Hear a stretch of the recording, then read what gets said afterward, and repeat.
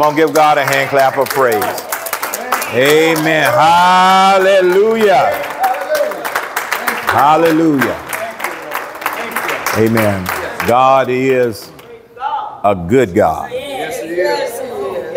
And he's still in control. Amen. I'd like to say good afternoon or good evening to all of those I hadn't had the opportunity to speak to.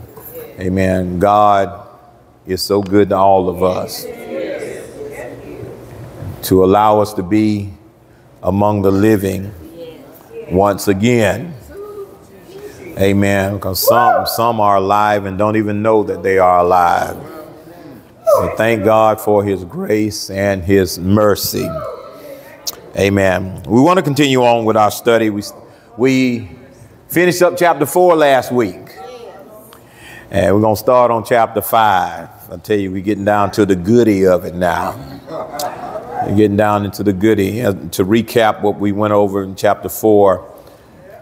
After Jesus had finished talking to John and given him the words to say to the 7 churches in Asia Minor, now Jesus says, I got to bring you up a little higher. I got to show you some more stuff that is to come.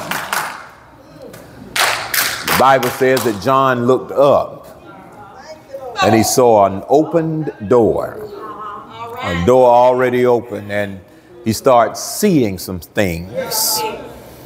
But the first thing that caught his eye was a big throne, a glorified throne.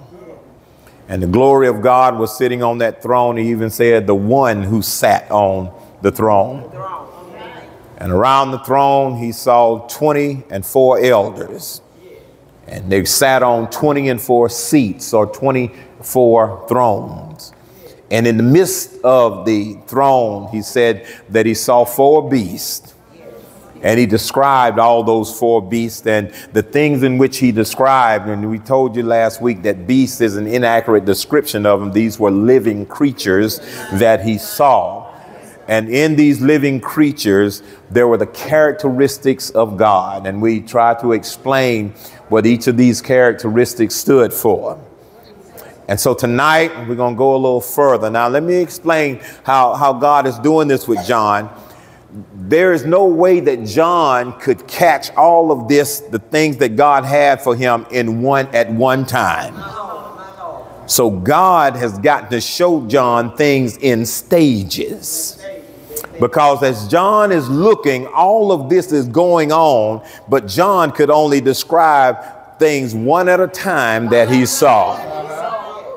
It's just like us, just looking at all the stuff going on around us, and we can't say what all is going on, but we have to take it in sections. Over there, they're doing that. Over there, they're doing that. But John is looking in the throne, and all of this is going on right around the throne of God. Are y'all with me? Amen. So let's get into chapter 5. Let's get into chapter 5. I was trying to think, should I try to go ahead and do all 14 verses of chapter 5? But then when I started studying, I said, ain't no way. Yeah, I mean, if we had 3 or 4 hours, yes. But not within 45 minutes. Amen. Amen. You're going to information overload. So no, we won't do that. So we're going to try to go as far as the Spirit allow us to go tonight. But I know that we will not finish chapter 5. And we'll pray the Lord that we'll have some more time to finish it. Amen. Verse 1 of chapter 5. John is going a little further and he's seeing and describing something else. John said, and I saw in the right hand of him that sat on the throne a book written within and on the backside, sealed with 7 seals. John is continuing to explain the vision that he saw through the open door of heaven. And after seeing all that he had in chapter 4, then he gives us some more details of the things that he sees. First of all, John said he looked and he saw in the right hand of him that sat on the throne, he saw a book. This book that he saw was a scroll. They did not have books like we have today that were bound in hard covers and stuff, but it was a scroll, and it was rolled up in the right hand of him that sat on the throne. Are y'all with me? He saw the hand of God holding the scroll in his right hand. Amen. And he noticed on the scroll that there was writing on the inside and on the outside. Now, normally, see, that might not mean too much to you, but normally when you have writing on a scroll, you only write on one side. But in this case, the scroll was written on the inside and the are y'all okay? Y'all with me? Amen. Amen. Because of the amount of information contained in that book or in that scroll, it had to be written on the inside and continued on the outside. Y'all understand? Because you got to understand who is the author of the scroll. And God had so much in that scroll that the inside could not contain all that God said or God needed to say, so it had to go on the outside as well. Look at our Bible. When you read John 21, the Bible tells us that the things that Jesus did, this book can't contain. Oh, really? Amen. God will do above and beyond anything that we can think and imagine. Are y'all with me? So God is the author of this, and John noticed that the things are written. There's something written on the inside and the outside. But the thing about the stuff, that contents that's written on the inside and the outside, John could not read it because it was rolled up and sealed. he know that there was something on the inside and outside, but it was rolled up and it was sealed. Amen. He said it had 7 seals. It has 7 seals. Amen. And we know that the word 7 means what? Complete. It was complete. Whatever was in the book, it was completed, because as the Bible says in the book of Hebrews, he is the author and the finisher of our faith. So whatever God had written in that book or in that scroll, he had finished it. Amen. It was finished. The 7 seals showed that it was complete. And whatever the scroll contained, it had been authored and completed by God. And to be sealed meant it was concealed from the world, and to be revealed by parts as to bringing to pass those things decreed in it. Which means that when God finished it and sealed it, there was nothing else to be written. when he sealed it, we could say that, and the book was closed.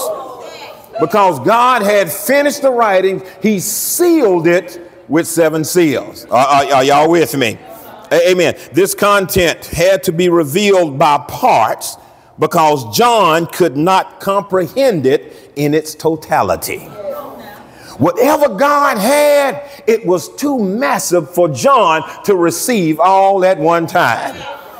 Amen. There was an old joke. That's an old joke to say, you know, if you got an elephant, how do you eat an elephant? And we know that an elephant is a big animal, but you can eat an elephant. But how can you eat it? One part at a time. Amen. So he had to receive this one part at a time. Amen. Let's jump into that second verse. So now he saw a book in his right hand. Remember that he saw a book in God's right hand. The one that sat on the throne, it was in his right hand. Remember that. It was in his right hand. Okay, remember that. All right, look at verse 2. And I saw a strong angel proclaiming with a loud voice, who is worthy to open the book and to loose the seals thereof. John said that he saw a strong angel, and he was proclaiming with a loud voice. See, the identity of this angel is not given. It is not told who this strong angel is. Amen. But I kind of feel that it's Gabriel. And there's a reason I feel this way. Amen. Because Gabriel, the name Gabriel means strength of God. So if it is a strong angel, the strength of God would be Gabriel. And watch this. Remember, I mentioned Daniel and Ezekiel also had visions of heaven being open. Now look at what Daniel said in Daniel's vision in Daniel 8:16. It said, and I heard a man's voice between the banks of Ulai, which called and said, Gabriel, make this man to understand the vision. Daniel's vision saw a man's voice calling to Gabriel to talk to Daniel and tell him what this vision is about. So if John heard the voice or saw this strong angel, I'm saying, even though the Bible didn't say, I'm imagining that it's Gabriel. It was a strong angel. Now, it said a strong angel cried out with a loud voice as if it was calling out to see who is worthy in heaven and on earth to come forth to open this book. Who could come and reveal what is hidden in the scroll and to execute what is written? Now, this strong angel called out. Apparently, they waited for a minute to see if anybody answered. They waited to see if anybody could answer. Who is worthy? Who is worthy to open this book and to loose the seals? Now, did anybody answer? No, nobody answered. Let's look at verse 3. Nobody answered. And when nobody answered, verse 3 says, and no man in heaven nor in earth, neither under the earth, was able to open the book, neither to look thereon. Nobody in heaven, nor in earth or under the earth. That phrase right there, in earth, under the earth, in heaven, talks about the entire universe, which would represent the entire creation of God. When God said, let there be, there was never anything created that is worthy to open this book and to read what the content. Now, notice what John said now. Not just get the book, open it and read it, but not even to look at it. That's not me. That's what it said. Neither to look thereon. They were not even worthy to look thereon. Amen. No one, mankind, nor angel. Ooh. Nobody. Nobody, Ralph. Nobody. That's what the word says. Nobody was worthy to open or remove the seals from the scroll and read it. See, because you got to understand, since John said here, and I saw no man, you got to understand there are some things that man can't do. Some things are left for only God to. I don't care how smart you are. I don't care how scientific you are. I don't care what kind of theories you come up. There's some things that man can't do. But is there anything? Y'all my people, boy. Is there anything too hard for God? Amen. Regardless of this man's calling, regardless of your title, regardless of your position, man does not possess the power to open that book. And John saw this. Nobody jumped up and said, I'm apostle this, or I'm bishop this, or I'm pastor this, or I'm missionary or prophetess this. I don't care what your title and position is, you still aren't worthy to open that book. Amen, somebody. Amen. And some of us on earth, we better be careful, because a lot of us feel that we got one foot in heaven and one foot on earth, and they're doing you a favor by being here. But baby, I don't care who you think you are. I don't care if you never stink because you don't wash. You still aren't worthy to open that book.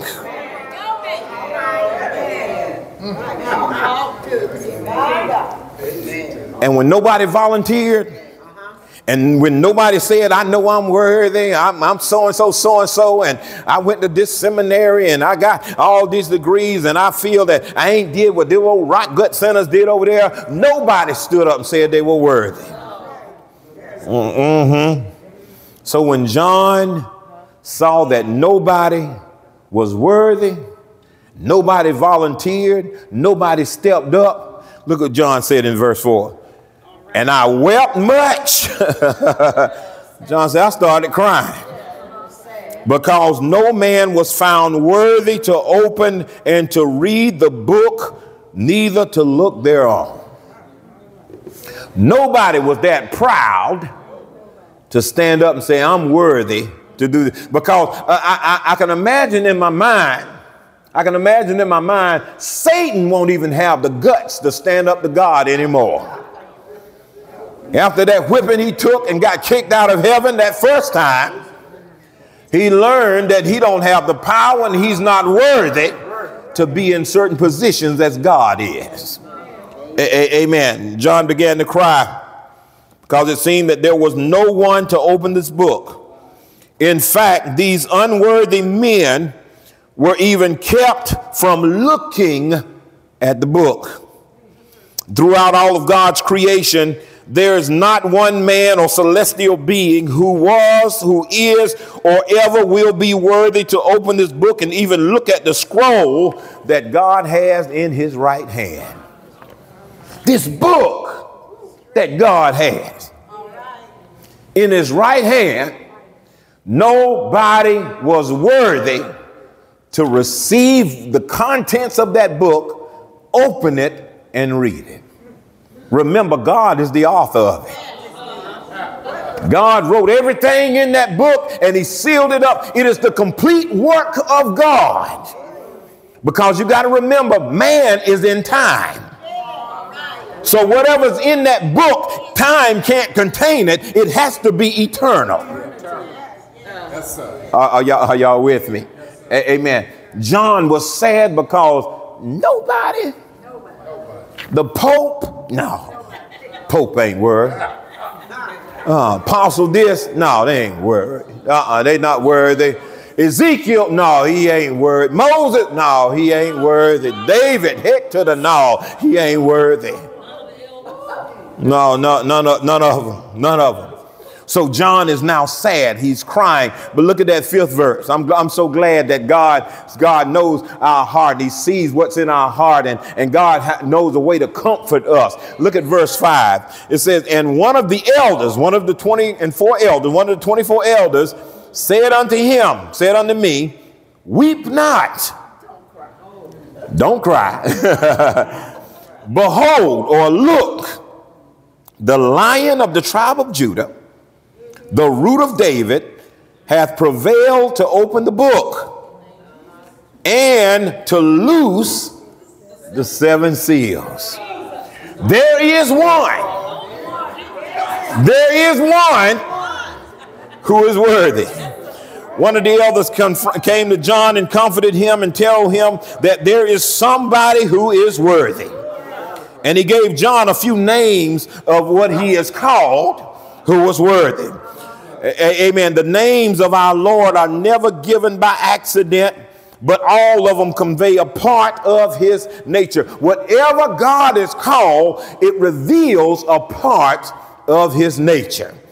And we know that we've studied the names that God is called. We studied Jehovah and Yahweh and Elohim and Elkanah and Elhannah and Jehovah Nissi and Jehovah Shalom and Jehovah Rapha and Jehovah Rohi. We talked about all of those names, and it talks about the nature of God.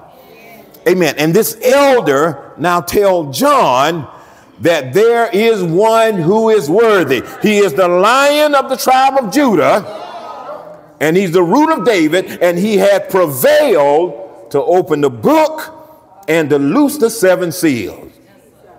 First of all, he said that it is the Lion of the tribe of Judah. Now, this is the description that Moses gave to Judah in Genesis 49 and 8, and he wrote of this when he wrote Genesis 49, 8 and 9. He said, Judah, thou art he whom thou brethren shall praise. Thy name shall be in the neck of thine enemy. Thy hand shall be in the neck of thine enemies. Thy father's children shall bow down before thee. Judah is a lion's whelp. Whelp, W-H-E-L-P. Whelp means a child, a kitten, the son of the king.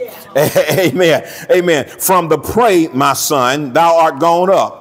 He stooped down or humbled himself. He couched as a lion and as an old lion. Who shall rouse him up? This speaks of his fierceness and his strength, which although glimpsed in his first coming, which means that we didn't see a lion in his first coming, but we saw a lamb. Ooh, boy, but Jesus did not appear in the fullness of his power until the moment anticipated what John sees here. Are y'all with me? When he came the first time, he did not come as the Lion of the tribe of Judah, but he came as a lamb. We're going to get into that a little further. Amen. So he was described as the Lion of the tribe of Judah. Are y'all with me? Amen. Then he was described as the root of David. The root of David. This is another messianic title found in Isaiah 11 and 10. And in that day there shall be a root of Jesse, which shall stand for an ensign or an example of our people or a sign of the people. To it shall the Gentiles seek, and his rest shall be glorious. See, this meant that he will be a descendant of David. The root of David means that he'll be a descendant of David. Are y'all with me? Who with devastating force will compel the wicked of the earth to succumb to his authority. Now, what does that mean? That means that every knee shall bow, every eye shall see him, every tongue shall confess that he is King of kings and Lord of lords. Amen. And this, of course, refers to Jesus' incarnation on his birth, with his roots being in the family of David. As the root of David, this is showing that he is a descendant of David. Now watch this. He is a descendant of David, yet an ancestor. Come on now. he is a descendant of David, but yet an ancestor. He is a son of David, yet the father of David. Okay. Y'all get, amen. Even now notice it said that he is the root of David. Now, this is not just saying that he is a descendant, because we can't have a tree without having the root. So if you are a root, that means that you are an ancestor, because the tree have to come from the root. Branches come from the tree. So branches of the, amen. Are y'all fine? Branches represent the descendants. So Jesus is both the root and the branch. Are y'all with me? Remember the covenant that God made with David. He told David that I am going to set your seed on the throne and it will last forever. Jesus Christ is that root, or that promised covenant seed of David that will sit on the throne forever. Amen. So he said the root of David, the root of David, he hath prevailed. And it said, now he had prevailed to open the book and to unloose the seal. He had prevailed. Now that indicates if he's prevailed, that means he's been in a battle. That means that he's won. He's got the victory. So what battle did Jesus fight? He fought the battle over, he won the battle over sin and over Satan. He won it over sin and over Satan. Amen. And he won it in a way that nobody would expect it. Now watch this. Most of the time when somebody wins a battle, they're standing as a victorious over the enemy. But Jesus won by dying. Amen. Jesus won by dying. Y'all miss that. Because when you die, you don't win. That means you lost. But Jesus won by dying. Well, what you talking about? He won by dying because when Jesus died, death got him and thought that he had him. You the king of the Jews. You the son of God. Yeah, but I got you now because they put him in a grave. Death thought that he had him. Satan was celebrating because he thought that he had won. But early on Sunday morning, God came down and shook him a little bit and said, son, it's time to get up. And when he got up, he had all power. Amen. Amen. This Bible study. Amen. This Bible study. Amen. Amen. So he prevailed. And because of that victory, that made him worthy to open the book and to unloose the seals. Are y'all with me? Amen. Paul described in 1 Corinthians 15 when he said, "O death, where is your sting? O grave, where is your victory? The sting of death is sin, and the strength of sin is the law. But thanks be to God, which giveth us the victory through our Lord Jesus Christ." Ain't God all right? Amen. Jesus is the only one who is worthy to open that book. He is worthy. Touch your neighbor and tell him he's worthy. Amen. Amen. Let's look at verse 6. Let's look at verse 6. Verse 6, John says, "And I beheld, I saw, I looked, and lo, in the midst of the throne and of the four beasts, and in the midst of the elders, stood a lamb." Now watch this. Stood a lamb as it had been slain. Wait a minute now. Okay, we're going to get in there. Okay. Having 7 horns and 7 eyes, which are the 7 spirits of God sent forth into all the earth. First of all, John is looking at the same scene that he had seen when he first went up and the door was open, but he's now seeing more detail. Are y'all with me? And he's astonished what he saw because he said, "I looked and lo." See, we would say, whoa. Because the vision was so amazing that he saw, he said, "Lo, in the midst of the throne," he said he saw something. He said, now notice this, watch what he said. He said, "In the midst of the throne and of the 4 beasts which were in the midst of the throne as well." He said, "And in the midst of the elders," in the midst of all of that, he said that it stood a lamb. Wait a minute. He said it stood a lamb. But the elder told him that it was the lion. John did not see the lion. John saw the lamb. Is this a contradiction of what the elder told him? No, it's not. Watch this. He said that he saw a lamb. John saw him. He was a sacrificial lamb. The elder saw him as the Lion of the tribe of Judah. See, you got to understand, God required the Jews to bring the Passover lamb into their houses for 4 days. This is when the Passover was established. You got to bring a Passover lamb, the lamb that you're going to kill for the Passover. You got to bring it into the house for 4 days, and it almost becomes a pet. It almost becomes a pet. And then it's violently killed because it's split and the blood is drained out of it. Are y'all with me? Amen. Jesus is the true Passover lamb, God's only begotten son.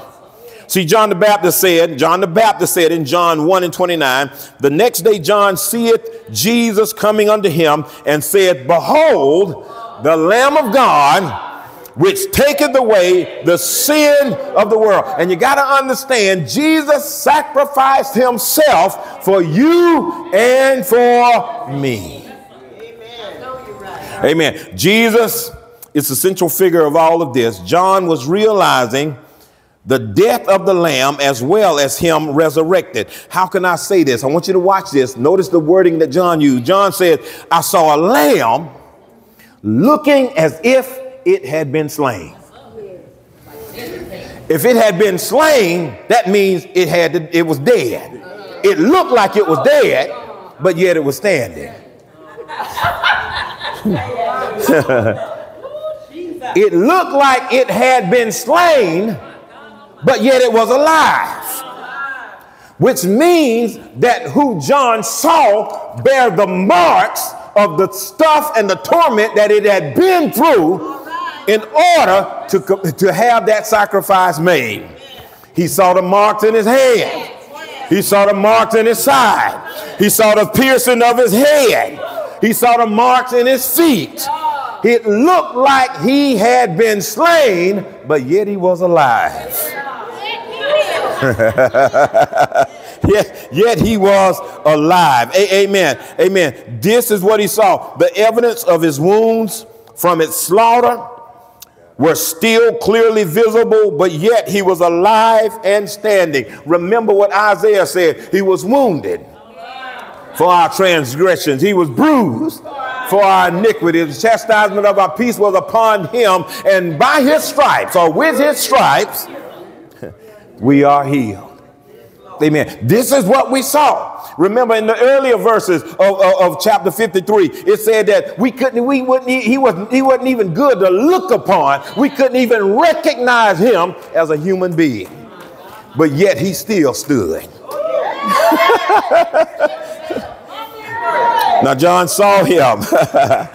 John saw him. And this is such a beautiful picture that we see here.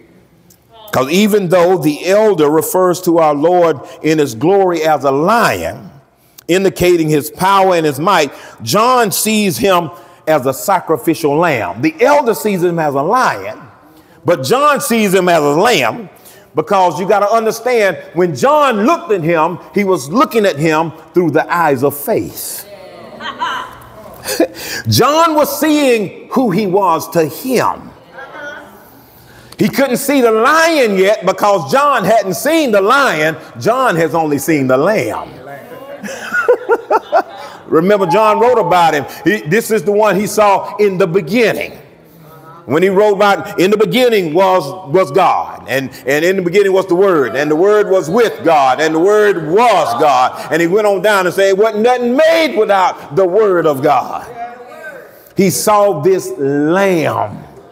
This is what John saw. Amen. Those who reject Christ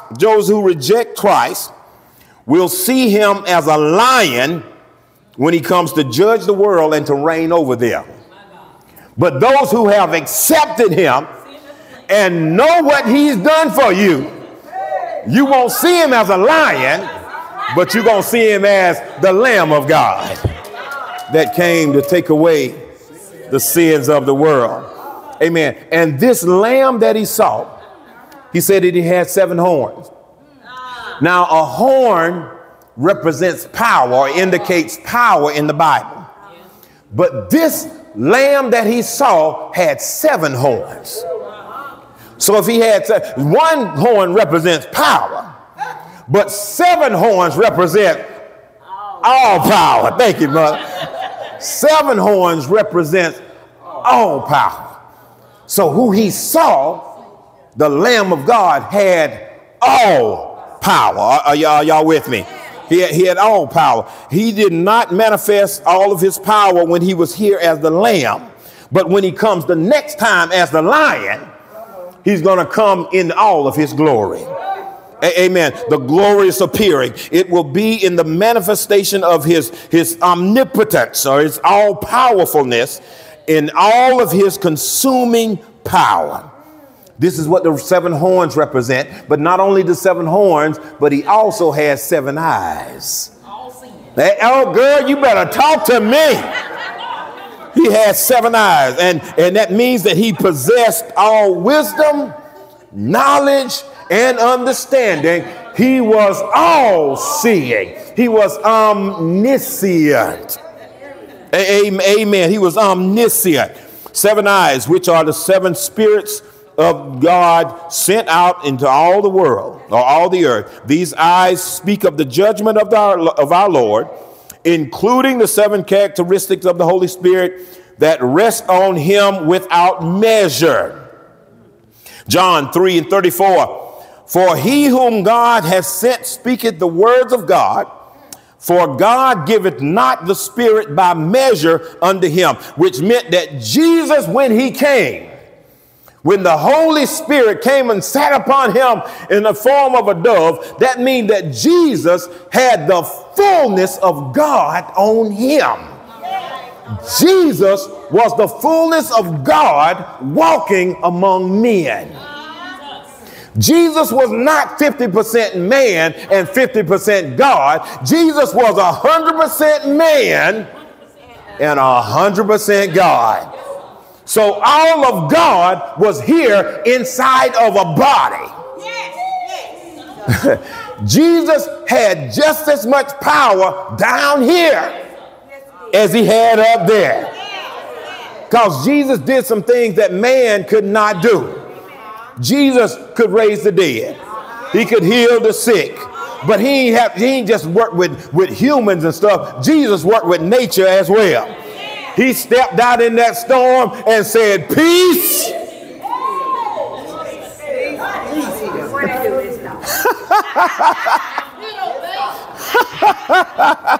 He was given the Spirit without measure. And the only one that has the Spirit without measure is the Spirit himself, who is God.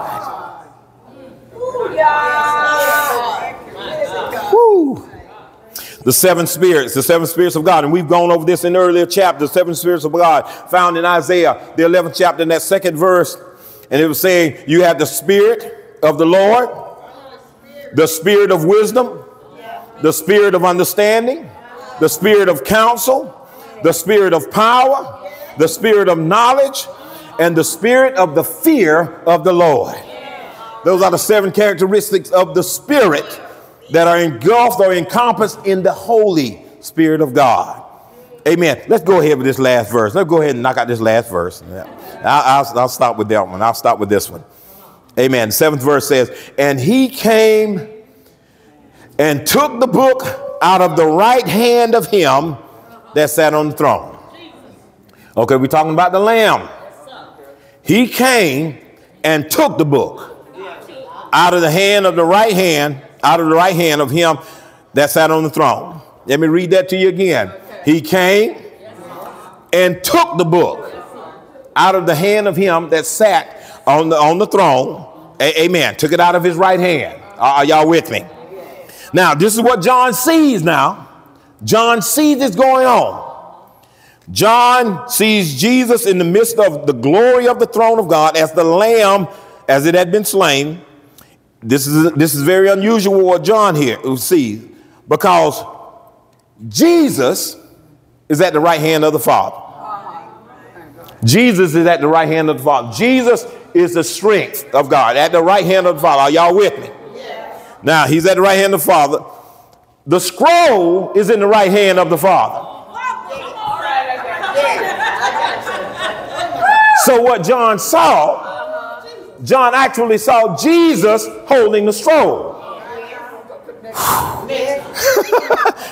He saw Jesus holding the scroll. Are y'all with me?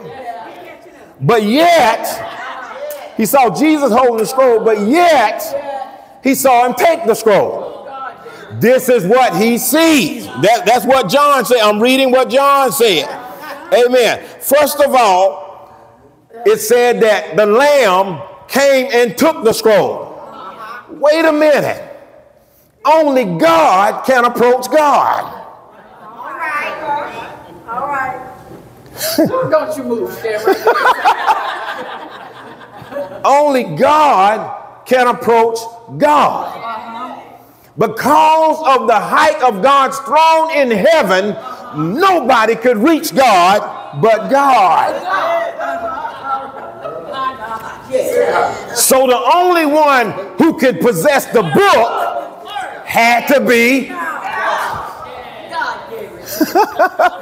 And if Jesus is at the right hand of the Father, that meant that he had the book.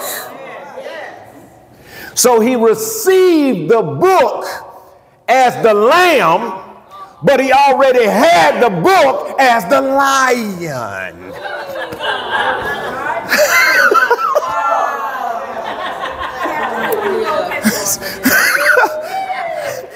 Which means that he already had the book. But to show John, the only one who could get the book was God himself. He had to come in the form of the Lamb. Whoo, boy. You got to remember in Matthew 28:18, Jesus said, when he had been resurrected, he said, all power in heaven and in earth is given unto me. So to receive the book means that he had that power. Are y'all with me? Hey, go ahead and close this out. Remember the question that was asked by the strong angel. Who is worthy to open the book? And who is worthy to unloose the seals? You remember that? Now, that question, as I'm imagining in my mind, that question was rhetorical, which means that it didn't have an answer. It wasn't looking for a response. When the angel asked, who is worthy? So the God had to tell the angel, make that announcement. Remember, angels are messengers, and they only speak what God tells. Okay, y'all with me? So when he asked that question, God had to tell him, ask that question to see who's going to answer. And God knowing that nobody wasn't going to answer because nobody was worthy except God himself. God was demonstrating that only the Creator was worthy to open it. Only the Alpha and the Omega was worthy to open it. Only the beginning and the end was able to open. Only the first and the last was worthy to open. Only the Ancient of Days was worthy. Only the blessed and only potentate of the universe was worthy to open the book and to loose the seals. Amen. God knew that nobody would step up except himself, because he is the author and the finisher of our faith. So if God wrote the book, only God was worthy to read what was in the book. If God wrote the book, only God could open the book. If God wrote the book and sealed it and said it was finished, the only one who could loose it would be God himself. Because God opened doors that no man could shut, and God shut doors. And if God closed the book, that book is closed. And the only way it's going to get open, if God opens it himself. Any questions or comments on 1 through 7? Any questions on that?